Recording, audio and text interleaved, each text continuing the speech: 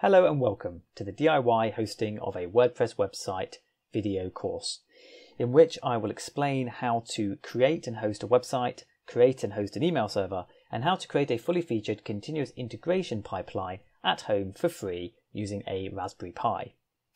For free assumes you already have the Raspberry Pi, of course. Let's get going. So, I'm going to make lots of little lessons as part of this course so that each video is very specific to a particular topic, allowing you to go back to a particular video in isolation and get the information you want.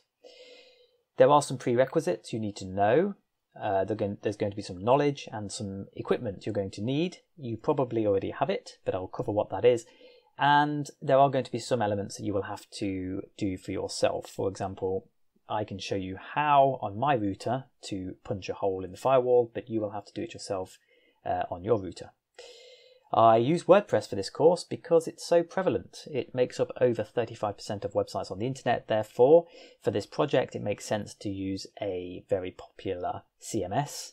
Also, CMSs are notoriously difficult to work with as a developer in terms of the CI, and that made it a challenge, and I love a challenge. So what am I on about? Well, if you want to host a website, there are really two routes. There are actually 3 or 4, but there are 2 main routes that people will go down. The first one is you will make the website at home, probably, particularly now during COVID-19, and you will upload it onto a hosting provider. There are loads of hosting providers. It's such a common thing to do. And they will then make it available through their IP address and an open port to the internet, allowing people to access it. And they will probably also handle the DNS servers for you. So that's the relationship between IP and domain name. In fact, they might even have a service in which you can buy the domain. This obviously all costs money, so you're paying for the service. And actually, the resources you get for the money aren't that great. You'll have access to a shared CPU if you buy a basic plan, and you'll be able to access a small amount of RAM. But it's quick and really easy. You can do it in minutes. I, however, as a proper nerd and somebody who's interested in how things work, realised that, of course, you can do everything you want through your own router. There's a little picture of a router. And actually, if you host a website on something like a Raspberry Pi, which you're happy to leave running 24/7 because they're so energy efficient, you actually have a web server. And nowadays, with Raspberry Pi 4 in particular, it is a very competent web server, far more powerful than you will get on a shared hosting platform. Of course, it's going to take you a lot longer to do. There is a lot of learning involved, but that's good because you learn new skills. And of course, there's the absolute brilliant advantage that it is completely free, assuming you already have the Raspberry Pi. So just to summarise, we're going to create a WordPress website and host it on a Raspberry Pi. We're going to create and host an email server, which is required, particularly for WordPress, for things like contact forms and logging in to your website, things like that. So we're going to do that. We're going to be leveraging Docker containers to make sure we develop things in a modern way, but also because it makes deploying the website so much easier. We're going to set up a modern development environment that's nice and easy, and I'll show you how to do that in Gulp. That'll make your development so much easier with WordPress. And then I'm going to show you how to make a continuous integration environment / pipeline for WordPress, which is a huge undertaking, but will make your life so much easier with WordPress. So, as I mentioned, this is 4 themes. Each one is going to be a separate video collection. The email server, the website development, the website hosting, and the CI for WordPress. 4 themes, 4 video collections. They are therefore independent, and you could go through each one separately, or you could follow a thread through them all if you're starting from scratch to see how it all works and fits together.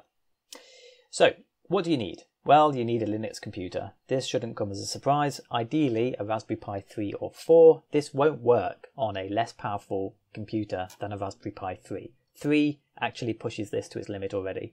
So I recommend a 4. I use a 4 myself, but in this demonstration I will be using my only free Raspberry Pi, which is a Pi 3. You'll need admin permissions on a router. Absolutely need that. I can't stress it enough. You will need a domain, unsurprisingly. You can get free ones, but I recommend you buy one that works for you and is quite nice for the purposes you want to use it for. You'll need an internet connection, but more importantly, you'll need, well, not more importantly, more obviously, You'll need access to your ISP support, so you need to be the account holder because you will be having to ask your internet service provider for a few things over the course of this course. So, what do you need to know? Well, you need to know the basics of computer networking. We can't really do this without you having some basic knowledge of that because we're going to be making changes to your DNS server, which you will have set up. You will be needing to make changes to your firewall, so you need to have some basic knowledge of computer networking. You also need to know quite a bit about PHP and JavaScript. Not a lot, but enough to understand what we're doing.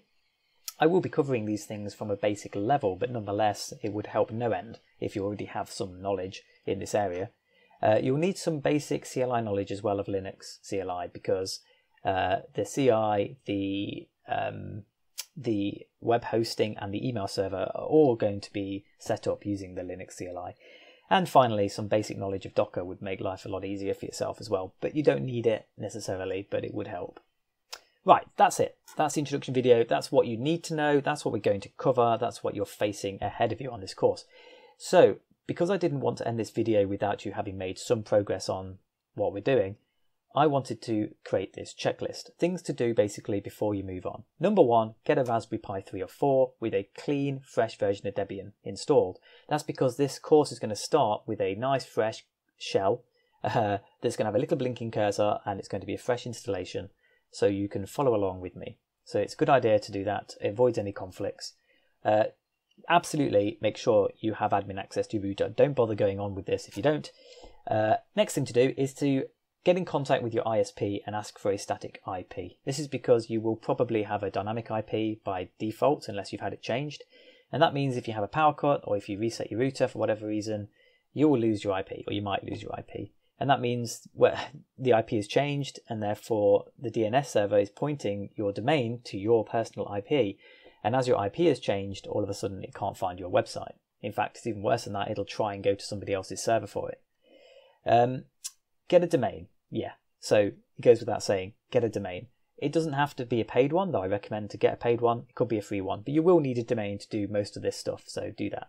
If you've done all 4 of those things, you're ready to go, and hopefully you'll find the course very useful. I think it's very interesting.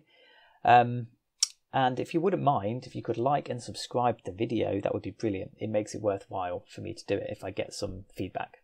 So thank you very much, and I will see you in the next video.